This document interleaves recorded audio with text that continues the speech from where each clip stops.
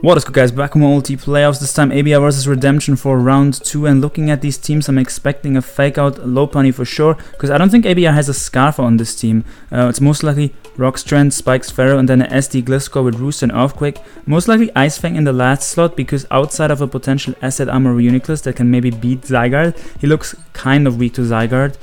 Then most likely a Rocky Helmet Tornadus. Like fake out, high jump kick, return / restoration, and the last move on low pony could be power up punch, onco, or quick attack. One of those three pretty much. On RedEmption side, probably AV Tang, Mega Mawile, Z move on either the Coco or the Kyurem, and then the Landorus looks Scarf to me, but I'm not sure about that. And yeah, Tren is probably leftovers on RedEmption side. I assume we're gonna see a U-turn or a Volt Switch here, turn 1 from the Coco. And if ABR has rocks, I think he should just go for rocks. Because like rocks are great for the Kyurem, and rocks gets you something out of the turn guaranteed. Like let's say you Magma Storm into Tren, that could be bad. If you Earth Power into Lando, that could be bad. But rocks just gets you something guaranteed out of the turn. So I think rocks is the play as he U-turns into his Landorus, which could live any one hit outside of like Z. And we see it's leftovers Tren on ABR's side. So that means the Z move is most likely on the Reuniclus. RedEmption predicts a switch into like Gliscor or Torn there and goes for rocks, and ABR predicts and goes for Will-O-Wisp and catches the Landorus.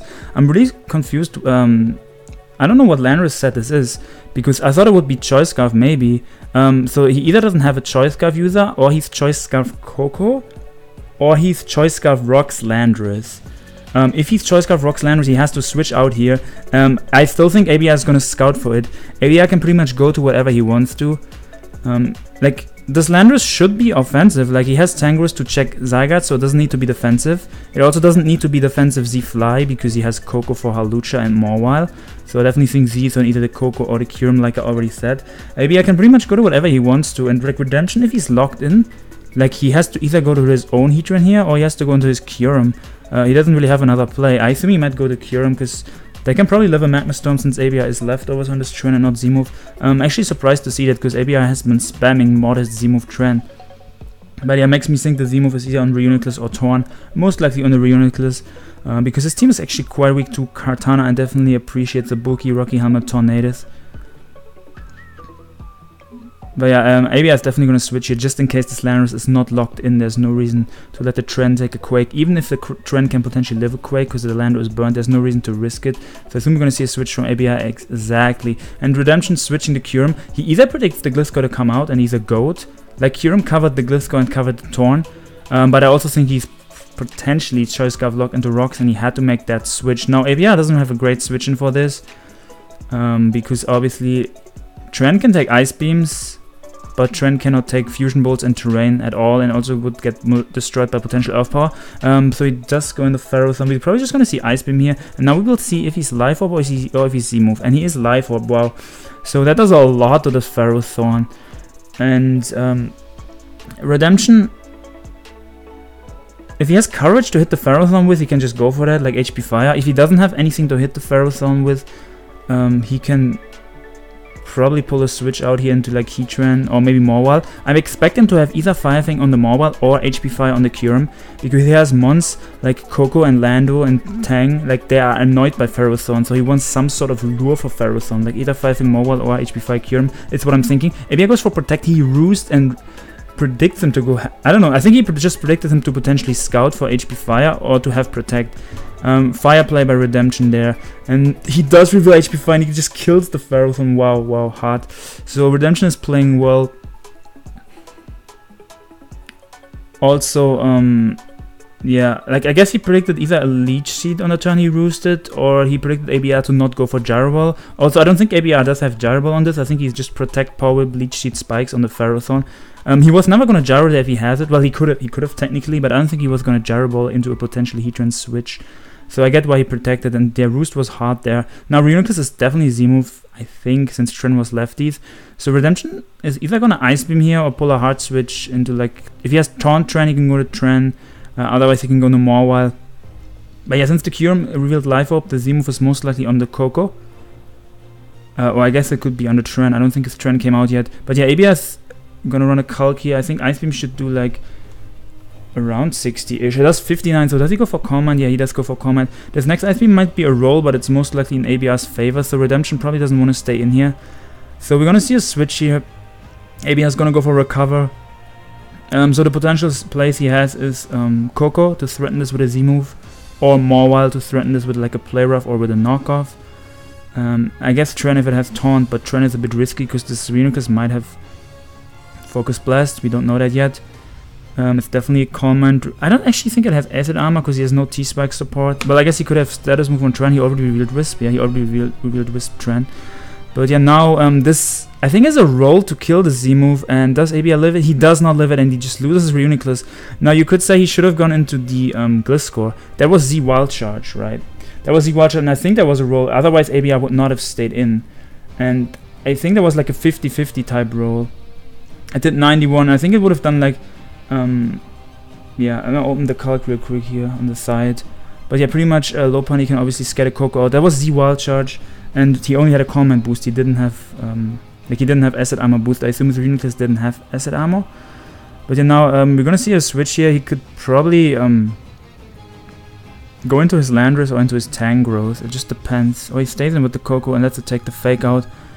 So is he just gonna sack the Coco? Because ABR is obviously faster with the low pun, and he's just gonna click Return here. And yeah, he's just go Landorus. I thought he would have gone Landorus the last turn on the obvious Fake Out / Heart Attack. I guess if ABR returned and the Coco lived that, and RedEmption, and if ABR if RedEmption caught ABR and ABR didn't go for Fake Out, staying in with Coco could have worked out. So he's toxic. He's Toxic Rocks Landorus, which if he is Choice Scarf, that's a really weird set with Toxic Rocks, U-Turn, and Earthquake. But yeah, Toxic on Landorus is, what is that for? It helps him hit Torn. I think it also hits like bulky, like it hits Tapu Bulu that likes to come in on Landorus, which helps Coco wear it down, I guess. So Z-move Coco can put him work. That's cool. It hits like Tangrowth, whatever. What else wants to come in on Landorus? Like it hits a lot of monsters that want to come in on Landorus. Like I guess if there's bulky waters, Pex is not really affected by it. What else is there? Slowbro, in case that you face that, I guess it hits that. But yeah, Fake Out's there, just in case RedEmption has Protect, he doesn't hard high jump kick, so good play by ABR. And he's probably just gonna throw the Landorus out, and ABR is just gonna click high jump kick here. No reason to click anything else for ABR, as long as he hits, he's completely fine. And Landorus goes down to burn. Now Mawile can come out here. And yeah, I think Mawile or Tangrowth are pretty much the play. One of the two has to come out here. And yeah, Mawile comes out, gets off the Intimidate on the low pony. I still gotta run that calc though for the Z move. And yeah, now ABR might go into his Heatran here. The low pony can potentially win the game for ABR, so I don't think he wants to stay in here. I could see just a play rough, honestly. So let's go into Gliscor there. He doesn't want to go Heatran, and I think ABR last week in OT he played Mimolette, and his Heatran got Brick Break on the switch, Brick Breaked. So Gliscor comes out, and I guess he can roost this off, but not really, because player is doing a lot. Earthquake also doesn't Oko Mawile from full. So RedEmption might predict him to roost and player off again. I don't think ABR wants to Earthquake here, because if he Earthquakes, his Gliscor is super low, and RedEmption can potentially switch out into Tang or Kyurem. Tang or Kyurem can both take Earthquakes. Even though Rocks are up, which hit the Kyurem, I'm pretty sure it's outside of range from Quake. So he player offs again, which does 65 again. Gets the same roll as turn 16, and you guys can see ABR is getting a bit lower, so eventually he will have to attack. He cannot keep roosting this off, so he goes hard into Kyurem. They're expecting either roost or Earthquake, and he can eat up that Earthquake, and now RedEmption is just gonna, I mean, I guess you can hard Ice Beam, because hard Ice Beam like pretty much bobs whatever ABR wants to send out besides Heatran, and I don't know if he wants to go Heatran here. Yeah, Roost is also a potential play, but I think you are better off just hard attacking here, in case ABR wants to pull a switch into like low pony. Hard attacking is better for you and doesn't let low pony in. So he goes hard low pony, predicting a Roost. RedEmption just Ice Beams. Low pony lives that barely, and low pony is just gonna go for return / high jump kick here. Like high jump kick is overall better because it hits everything harder. The only one that high jump kick doesn't hit harder than return is Coco. Okay, he does go return because he doesn't want to risk missing. I understand that play. And RedEmption, yeah, he was just gonna sack off the Kyurem because Kyurem dies to rocks. So yeah, ABR had no reason to risk high jump kicking, but in theory it hits everything harder outside of Coco, which gets destroyed by frustration anyway, and is slower than low pony. But yeah, now the Mawile is or the Tangrowth has to come out again. But yeah, let me run the calc from earlier. I'm super behind. So Reuniclus, Tapu Koko, OU Wild Charge Z. So Naive Nature, it seems odd, but yeah, let me put that in Z move. So I don't know ABR's Reuniclus spread, but it says 83.7 to 98.5, and I remember it did 91, right? So depends if ABR has a bit less defense or if he has around his defense. It was like a 50-50 type roll. If he had less bulk, I guess it was more so in Redemption's favor, like 60-40 in his favor. So Tank comes out. This low bunny dies to rocks, but ABR can still defog them away, so he doesn't have to sack this. He definitely wants to switch out here into either the Torn or the Heatran. Probably Torn, exactly. So do we see a predict? We do see a predict HPIs. Now Torn is most likely just gonna fog them away because he needs that low bunny around. And if Redemption can live any hit, but I don't know if he wants to risk staying in with the Tangrowth. Because like this is most likely bulky Helmet Torn, which we have even seen ABR run no Hurricane on his Torn. I know that because Blunder used one of the teams that ABR used last week in Alive, and the Torn was actually U-turn Heatwave knockoff defog without Hurricane. Because Mance is like, I'm not trying to miss, so I'm just not running it. So he predicts the defog, I think, and he knew he could live any one hit, so he goes for that HPIs and picks off the Torn with the Poison. Now the Tren, Tren has to come out for ABR here. And I think he just Will-O-Wisp here, because Magma Storm does not kill AV Tangrowth anyway. And Will-O-Wisp halves Tangrowth's attack, which means Heatran can live Earthquake quite easily with a Will-O-Wisp. Even from full it can live a Earthquake anyway, but Wisping makes it so he can live it even easier. But he does go into Tren predicting that. And now ABR is either gonna go into his Gliscor or he's gonna... Oh, he guts up the rocks, okay. And Redemption goes for Earth Paw. ABR has bulky Tren and lives that Earth Paw. Now, he does have a Flash Fire boost, so he can potentially predict ABR to switch into Gliscor here. Because I'm pretty sure ABR's Earth, if ABR has Earth Power, it would not kill the opposing Tren. We also don't know if he has it, so it's like more likely that ABR is gonna switch. He just Earth Powers again.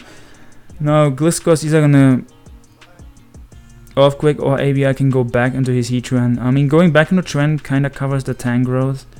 And it also kinda covers Redemption staying in, because you would get some extra leftovers recovery on that. As he does go back into Tren, because I guess he wants to try to get some more health back on that, because then he can potentially live a hit later in the game. Like if he keeps getting lefties back and he wisps the tank, maybe he can live an Earthquake. And now he just Earthquakes and kills Redemption's Tren. And this game is looking to be really close. Coco comes out and he has to click HPIs here, otherwise this play makes no sense if he doesn't have HPIs. So his U-turn, Wild Charge, HPIs, and the last move is either Roost or Defog. I'm thinking it might be Defog, but no Roost is also weird. HPS doesn't even kill, so ABR eats that up. Obviously, since this Coco doesn't have much special attack investment, or maybe no special attack investment at all, Gliscor can live that. And now I think you just Giga Drain here if you Redemption, because if ABR wants to Roost, you hit it harder. ABR predicts that and goes hard into Heatran. And now ABR clicks Magma Storm, I think. Or does he click Wisp? I think he clicks Magma Storm, but like, that's obviously less accurate, but he needs the big damage. Like, Magma Storm either kills the Marble or brings the Tangrowth low. I think Redemption has to stay in and click Earthquake here. Yeah, he has to stay in and click Earthquake. Because like, if he switches here, I think he's in a losing position. So he needs to stay in and just click Earthquake. And yeah, ABR is either gonna attack Magma Storm, or I don't think going back into Gliscor gets ABR that much. Going Gliscor on an Earthquake, and yeah, he had to fog for his low bunny, which is at like 5%, so it can come in and doesn't die to rocks. And he has Lava Plume. He doesn't have Magma Storm. I don't. If he revealed that already, then it's my bad. But yeah, since he's leftovers, I guess that makes sense that he's not Magma Storm. Yeah, ABR like switches around. Sometimes he uses, since he's Plume, so he was probably more of a Spadef. I should have, I guess, potentially seen that one coming, since he lived the Earth Power from the opposing Tren. And now Lopunny is gonna click High Jump Kick, I think, because you want to hit the Marwell as hard as possible. Exactly. And now let's see if he like plays around the Sucker Punch here, which means he can either go hard Gliscor or maybe fake out to play around the Sucker Punch.